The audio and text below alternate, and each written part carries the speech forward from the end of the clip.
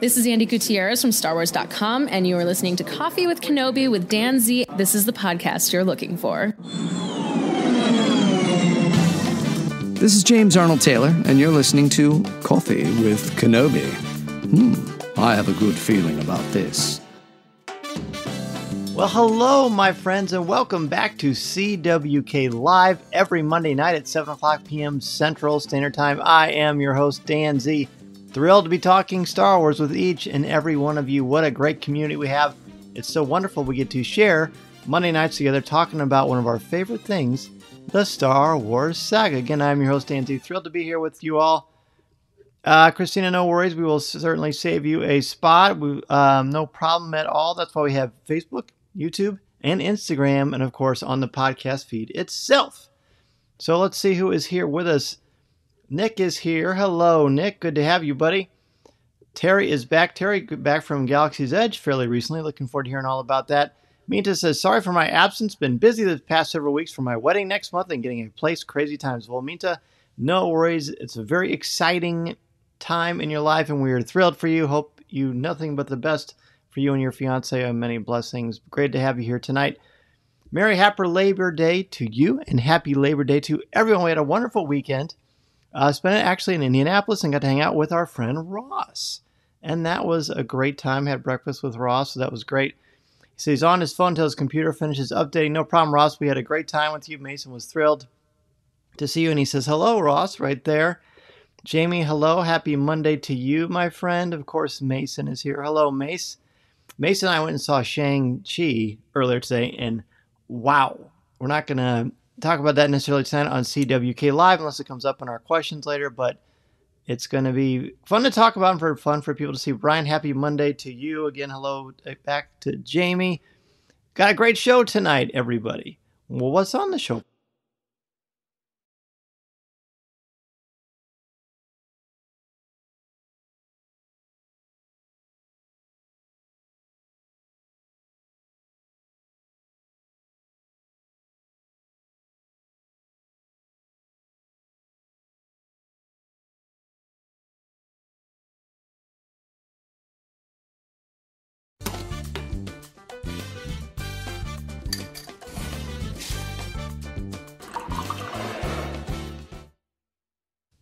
So what is brewing in Star Wars this week? Well, it's been a little bit quiet. I think it's kind of the calm before the exciting storm, the good storm, because we're going to have Star Wars Visions coming out. Thanks again to everybody who listened. Last couple weeks, we talked about top 5 moments from the Star Wars Visions trailer with my friend Drew Taylor. And then last week, John Alois of the Hyperion Hub and Clayton Sandell joined me, and we talked about Star Wars and nostalgia. And boy, did we have fun. I got a lot of great feedback from all of you, so thank you for that. But basically, it was us reflecting on those moments from when we were kids where we started to fall in love with Star Wars. And there are a lot of great moments, of course, that we can certainly talk about.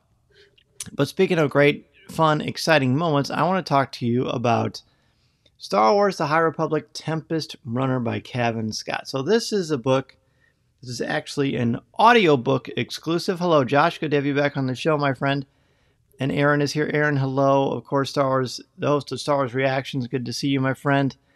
Tempest Runner is an audiobook exclusive. There is no current text version of it. You can only enjoy this canonical story through the wonder of Penguin Random House audiobooks. And this is amazing because when they do these audiobook exclusives, they're done very much like an old school radio program as far as very, very high production value, a ton of sound effects and music and atmosphere, and of course, a huge audio cast. And it is great. I was riveted by it.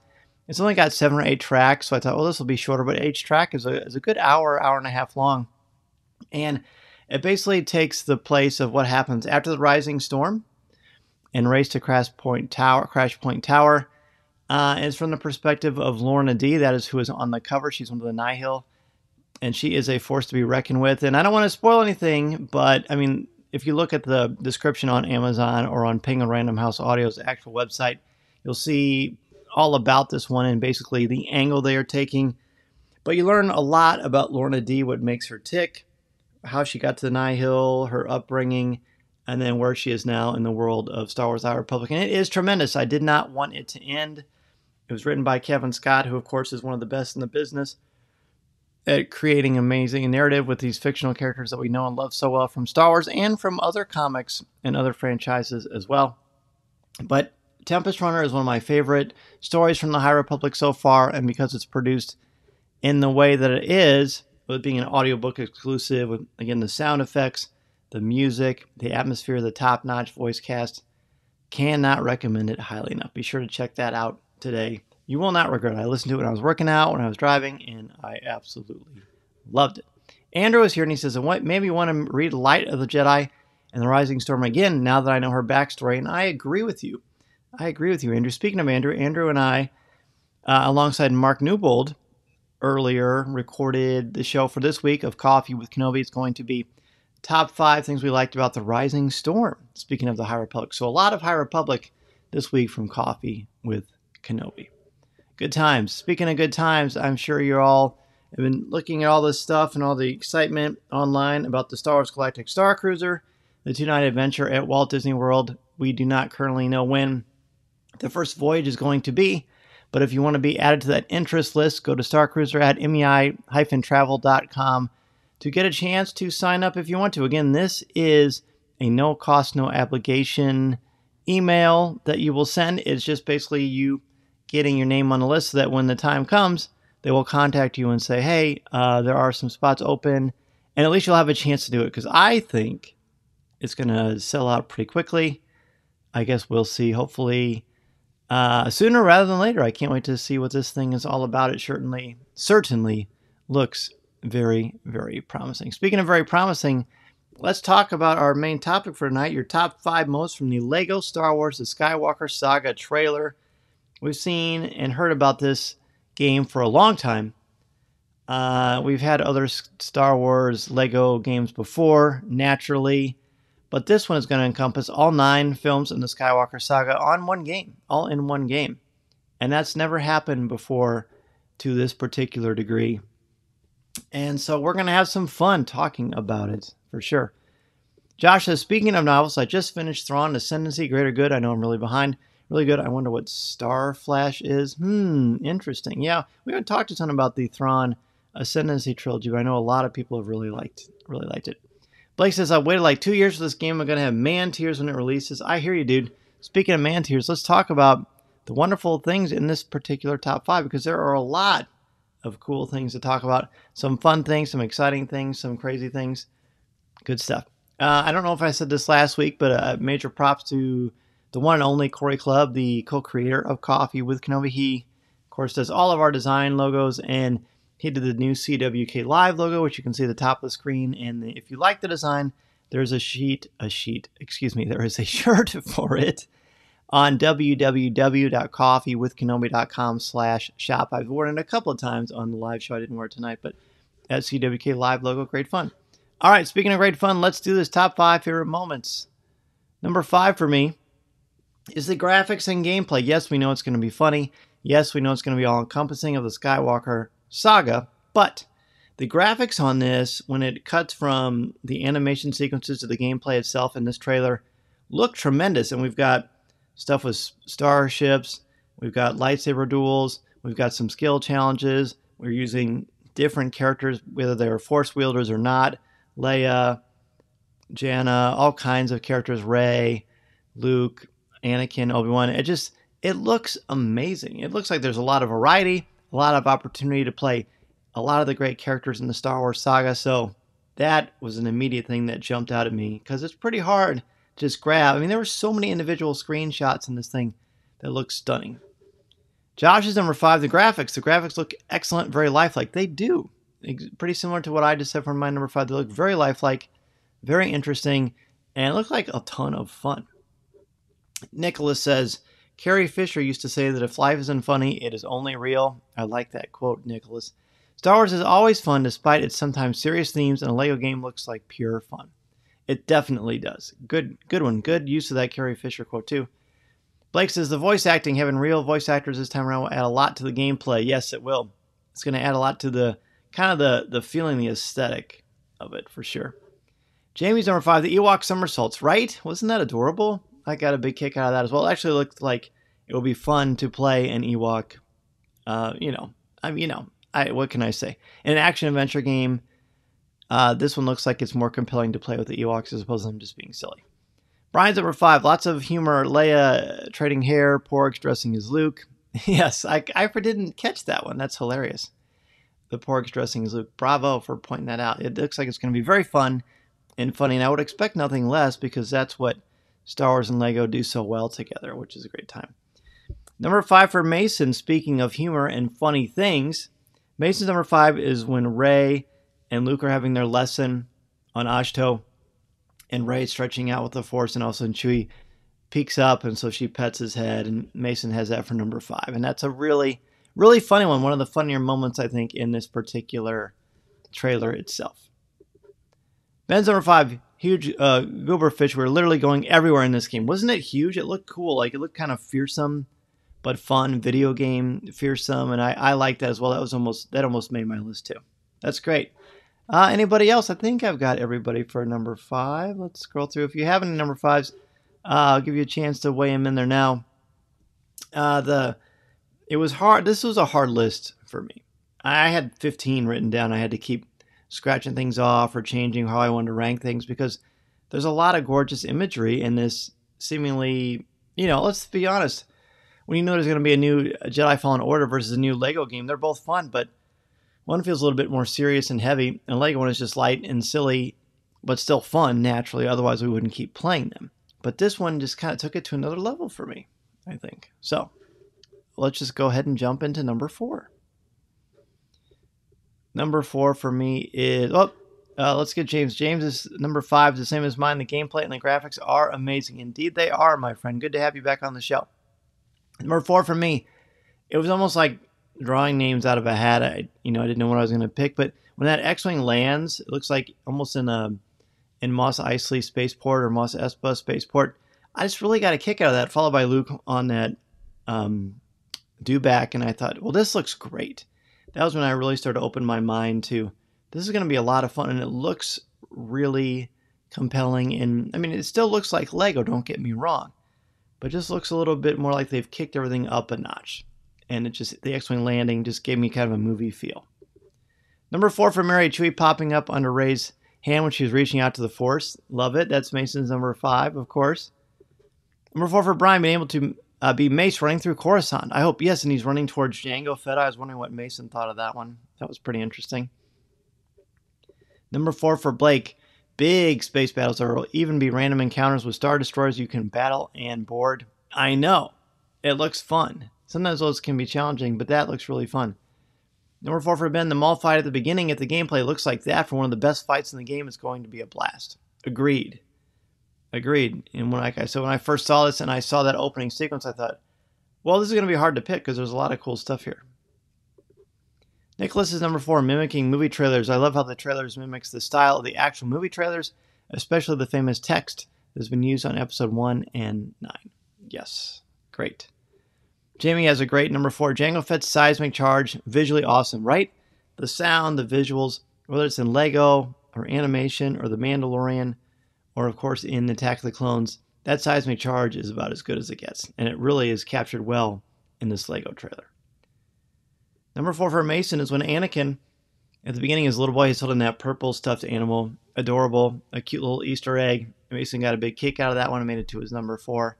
I like that as well. I was trying to look at that bear to figure out if I should know who that bear is or if it popped up in anything else. And feel free to let me know in the comments if you do. But either way, it was pretty adorable. Good stuff. Okay, let's see who else. Maybe I got everybody else's weighed in here. Let me know your number 4 or your number 5 if you haven't got a chance to weigh in just yet. Otherwise, we're just going to jump into number 3. I mentioned the X-Wing and the dewback, the great imagery here. Here's some number 4s. Josh, free play possibilities. Some of the best and craziest moments from LEGO games come from free play. Looks like there's going to be a lot of fun possibilities for fun free play. Wonder if there will be a hub like there was in the original game where you could just walk around, blow stuff up, and go to specific levels. I wondered that too. I hope it's a little bit varied just to kind of spice it up a little bit. Honestly, speaking of LEGO, my favorite Lucasfilm LEGO property game is the Indiana Jones LEGO game, the original with the first 3 movies. I love that game. I hope we get a new one of that. James, how can you explore the whole galaxy I hope you get to explore the planet Coruscant, a planet which we don't get to see much in Star Wars games. That would be fun. We would have seen a lot of that in 1313, but of course that game never materialized, although it did show up a little bit in the last season of Clone Wars. But yes, that would be fun to be able to do that. All right, I mentioned Mason's number 4. Actually, no, I didn't mention Mason's number 4. His number, I gave his number 3. My mistake. His number 4 is the planet map. Mason is an expert with the Lego games. And when you look it up, when Luke is scrolling through and you see the maps and it shows you the names of different planets, and I think they're green and red meaning not explored yet, Mason got a big kick out of that at understanding the technical sides of the Lego games and knowing what is in store for him as a player. So he liked that. That was his number 4. Sorry, buddy. I flipped your 3 and 4 around, but I've corrected that. So number 4 for Mason is a really cool looking graphics and the idea of the planet map. And it's kind of an updated version of that as well. Okay, number 3. Let's go into number 3. Ben says, Mason, the planet map might come up for me again later. Oh, cool. See, look at that. Great minds think alike, don't they? My number 3 is a Tauntaun and Solo. If there's something Hoth related, I'm in. If it's Tauntaun and Han Solo or Luke related, yeah, I'm really in. So seeing Han ride around on that Tauntaun, there was like some big cable that was going above him. And then there was the AT-AT, I think, in the distance. It looks great. Another example of the great compelling scenery and visuals that we're going to get to enjoy from this. And there's always something special, no matter how many times we do it, how many times we play with the figures or with our family and friends or video games. Playing in that world, and especially in the original trilogy, for me anyway, is just great stuff. Number 3 for Brian. Luke uses his lightsaber to deflect Palpatine's lightning. Finally, right? I know, that was awesome. That was pretty early on in the trailer, too. Josh is number 3, The Last Jedi. I love The Last Jedi and can't wait to play it in Lego form. I know, and I hadn't thought about the fact that we haven't played The Last Jedi or The Rise of Skywalker in Lego. We did play The Force Awakens, and actually Harrison Ford loaned his voice to that game, and that was fun. But to see the new levels and new things they're going to do with it, and this one is going to be great. Blake, number 3, it showed off more of the lightsaber blaster combat. It's going to be more in-depth than any other Lego game. I agree with that. And I wonder if we'll get to play online as well. Mary's number 3, the Django seismic charge. So cool. Definitely cool. Nicholas, number 3, voice actors. The voice acting sounds very good, with the actors not merely doing imitations, but really adding something both familiar, yet unique to the characters. And some of it sounded like it was from the movies. Some of it sounded like the original actors. And some of it just sounded like darn fine acting. But it sounded really good all the way around. Jamie's number 3 is similar to mine. Anything and everything from Hoth. The Tauntaun scene especially, never easy to replicate a snowstorm. No, it isn't. Especially in this. And it certainly looks very, very promising, I would say. I can't wait for that board. Ben's number 3, Ray reaches out to Pet Chewie. As mentioned already, Lego and their humor in all their games is an A+, very creative. Yay. Awesome. I love that one. Number 3 for James, Luke riding the dewback. Yes, that was super cool. I mentioned that in my number 4 because I just like how they bridged those two moments together. I thought that was great. Again, Mason's number 3 was Anakin with a stuffed animal. It was like a little purple or blue teddy bear. I think it was purple. Adorable. Really, really fun. Those Easter eggs are a great part of these Lego games. Number 3 for Ross, the inclusion of so many characters, and so many seemingly that we're going to get to play with and actually use in the game itself. I love it. I'm here for it. Mason and I are going to be arm wrestling to see who gets to play what boards when. I'm sure it's going to be fun. Really fun to watch. Maybe we can play. It'll be 2-player, hopefully, May, so that would be really cool. All right, let's go ahead and jump into number 2. I mentioned Mason's number 3, so we're going to go and jump into number 2. Number 2 for me is the Revenge of the Sith Obi-Wan / Dooku. It's, again, very much at the beginning, but we see the Emperor on his throne, and then Obi-Wan and Dooku, the fighting, the using the lightsaber to block lightning. It just looked cool. Like, if you can take that epic scope of Revenge of the Sith and put it into a Lego game, which, again, should be cute and possibly non-threatening, but this really, as I've been mentioning, has raised the cost, has raised the wow factor, has raised the excitement level, as is befitting of Star Wars. So I thought that was great. Number 2 for Mary. Luke and 3PO looking at the pictures on Ben's wall. Then Ben's reaction when Luke asks what really happened to his father. Yes, that one is good. Mary, that's going to come up later on a Zare list for sure. Number 2 for Brian. Geonosis, I can't wait to ignite a lightsaber and beat up more clankers. I could do that for hours on end, right? And I think we'll get a chance to do that. Hopefully we will. That'll be a ton of fun to do. Number 2 for Nicholas, franchise inclusion. It is great that the game includes all 3 trilogies, which means that all kinds of fans will have characters, vehicles, and locations that they can enjoy. Yes, a lot of that. A lot of different characters to be able to use, which is amazing. Blake's number 2, like what Ross said, seeing all the characters you can use. From what I've heard, it's going to be 200 or more playable characters you can use whenever. I guess that's very possible. I'm very excited to see that as well, Blake. Number 2 for Jamie, Leia in the opening scene from A New Hope brought me back to May 1977. I was really moved by that. I just thought it was cool, her from a distance with her blaster and stormtroopers running in a Tantive 4. I just thought that was cool, and it kind of excited me more than I expected. But it just looked fun. Again, it's nice to see you can use... Of course, I like using characters with lightsabers, obviously. But you can use non-lightsaber characters, and it's still the same kind of fun, but in a different way. And that, again, I'm a broken record. So I probably should have purchased a thesaurus before this show tonight, apparently. But if you can take a Lego game and make it seem like it's got a little more cost and thrill and scope because it's Lego and it's Star Wars, it just seems like it's going to take it to a different place. Number 2 for Ross. Seeing Qui-Gon in action again, one of my favorite characters, was gone too soon. Yes, I love Qui-Gon. Terry says, man, we now can finally get Darth Jar Jar. No, I hope not. Josh, Lego Charm, what can I say? I'm a huge Lego fan and Star Wars fan, and they're an excellent combo. I love the charm that Lego inserts into all their specials, shows, and of course, video games. Me too. Me too. Brian's moved on to number 1. So before we get to that, I'm going to give Mason's number 2, which is Nintendo Switch, and he put up a bunch of exclamation points because this is out for PS4, PS5, the Xbox, naturally, different versions of that. But the Nintendo Switch is certainly a game system that is a big hit in the Zare household, and Mason is just completely convinced the Nintendo Switch for this game is going to be the way to go. So he put Nintendo Switch for his number 2. Number 2 for Ben, the map. Told you it would be back. I love the open world feel of Force Awakens, and do that on Crate, Canto Bite, Kef Beer. It'll be great. It'll be really great. So many to choose from, and hopefully they'll have like worlds you can unlock. It would be great to go to Batuu. Personally, I think that'd be awesome. Let's go ahead and jump into number 1. Number 1 for our top 5 moments from the Star Wars Complete Saga video game trailer. For me, it's the tone. I've been talking about this on almost every one of mine. But it looks like a serious game. Yes, it's Lego. Yes, it's going to be silly. Yes, it'll have Easter eggs. Yes, they look like little minifigures.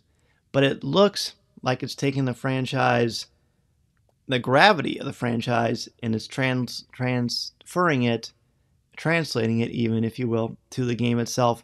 So I'm very excited. I didn't expect to see something somewhat serious that is Lego related, but still capture the fun of Star Wars, which is what Star Wars should be. And I feel like that's all over this trailer, which is why it made it to my number 1. Let's see. Number 1 for Brian, free play. I can't wait to take Jedi Knight Luke through the prequels or Anakin and X-Wing to blow up the Death Star. Well, that's a fun idea. By the way, I know I've said it before, but I love your Facebook ID picture. That's great stuff. That is great. Ross is seeing Rey climb above Maz Kanata's castle. I want to know all about the history and backstories of that cantina over the years. I do too.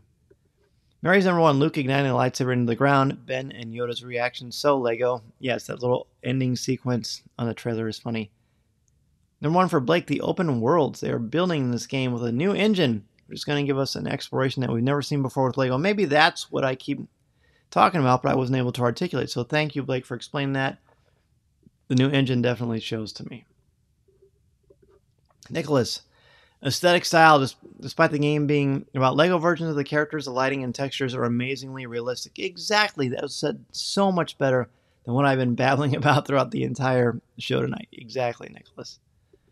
Mary says, definitely, to Ross, definitely my top honorable mention. I watched that section a number of times. Cool. And I had to duck out for a bit, but number 1 is that we got a release date, so I just hope this one sticks. I do too. Was this the 3rd one we've had? So I hope we get that one too. Ben's on 1, Rey jumping over Kylo Ren's ship at the end. They show the same image as the first time, but it looks like they made it much better than the first trailer. If this is what another year of work gets us, I can be patient. Exactly. It's going to be worth the wait. Definitely going to be worth the wait. Jamie's number one, the backgrounds and the movement through them. A few of the scenes show, that's a tongue twister. A few of the scenes show ships and other main areas of focus rotating, but you see the background rotate so great. Yeah, maybe it's that engine that Blake was talking about. It looks fantastic.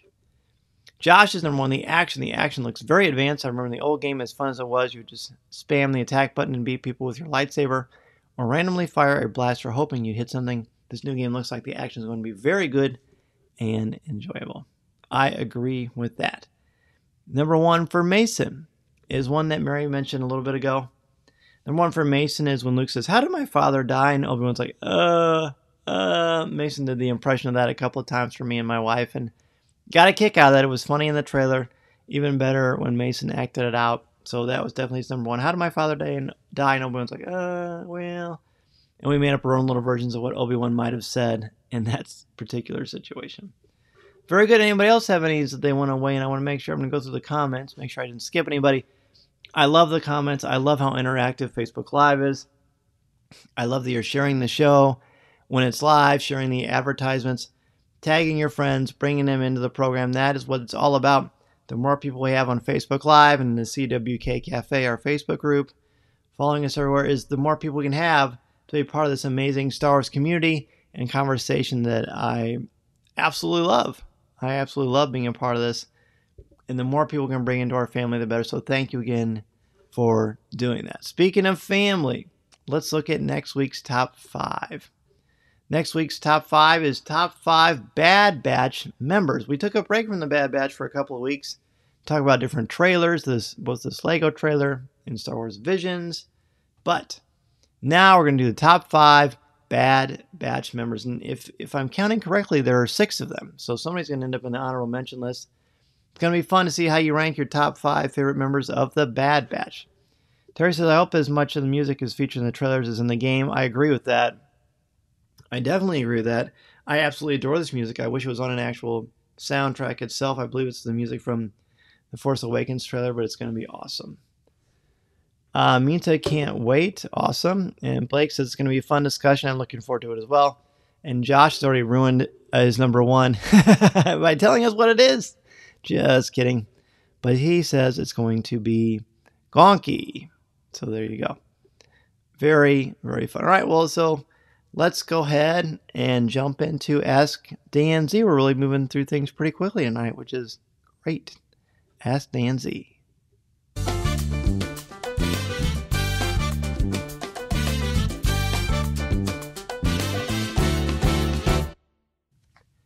All right. So this is where you can ask me anything you want to about Star Wars, about Coffee with Kenobi. Oh, thank you, Mary. The broccoli story. So this week on Coffee with Kenobi, we did our nostalgia show with Clayton and John. I said, hey, remind me at the end to talk about Star Wars and broccoli. And I never did bring it up. So when I was, I was probably, it was probably 7 or 8 years old. The Empire Strikes Back was out in theaters. I'd already seen it plenty of times. And I, of course, loved it. I wanted to see it again and again, even wearing the shirt tonight. And so my mom made dinner, and she made broccoli, which, by the way, I actually love now, but when I was a kid, I didn't. And my mom said, now you sit here at the table, and we're not going to go see the movie until you eat all your broccoli. So I grabbed the broccoli, put it in my mouth, swallowed it. All right. And I said, okay. And she goes, okay, go to the bathroom. We're going to go to the movie. So I went to the bathroom, spit the broccoli out, flushed it down the toilet, and I went and saw the movie. Now, I am not proud of that. That is dishonest. I apologize, Mom. That was dishonest. It's probably the most dishonest thing I've ever done. But I did get to see the movie, and I didn't like broccoli. Now, kids, your taste buds change, every 5 days? Is that right, Mason? So I since love broccoli. I told Mom, I said I was sorry. Boom. There is the broccoli story for you. Nick wants to know what it was like to make the Target commercial. That was actually incredible fun. If you go through the Coffee with Kenobi feed, the podcast feed, there's an entire episode dedicated to the making of that, what it was like for Deanna and I to fly to Los Angeles to film that commercial. And I got to sit down and talk with the other members of the commercial. Boy, we had a fun time. Thank you for bringing that up. Last week was a 5-year anniversary of the debut of that Target commercial, and it was definitely something that changed my life. It was just a great experience. So, Nicholas, I highly recommend that you check that out as far as the podcast where I talked about it. Brian, have you seen Shang-Chi? I did. Mason and I saw it earlier today, and we loved it. I'm sure we'll talk about it on a future CWK program, but we absolutely loved it. And Brian, what did you think of it? Meantime, someone my thoughts on the latest What If episode. Well, speaking of pour over, Minta, a good wedding present, you should ask to be a member of the CWK Alliance. We talk all about it, but I will say that was very dark and very depressing. Beautifully made. Benedict Cumberbatch is as good as it gets, but it was really depressing. That's what I thought. What did you think? Mary is laughing and encouraging me because of my broccoli story. Yep. I remember visibly. I remember putting it in my mouth and then going to the bathroom. I remember putting it in the toilet paper. I just remember like, ugh. But I had to go see it. So I did. Josh, I wonder if you can go to Batu and Lego Star Wars The Skywalker Saga. I hope so. That'd be great. I would love to explore Batu as Lego minifigure. Heck, I'd love to go back to Batu, period, no matter what. That would be super, super fun to be able to do. Awesome. Let's see. Any other questions that anybody has for us? These are really great. Keep them coming while you're thinking about that. Again, coming out, it's coming out in November. November 2nd, the Star Wars Character Encyclopedia, my second book that I was able to write for Disney and Lucasfilm from DK Publishing, the Star Wars Character Encyclopedia, the updated and expanded edition. And you're in for some fun. You're in for some fun surprises. I had a wonderful time working on it with these incredible individuals and can't wait to share more about it as we get a little bit closer. Ben says Shang-Chi's best Marvel origin story. Wow. You know what? I did love it. I really like Caps a lot, so that might be hard for me, but I really like it.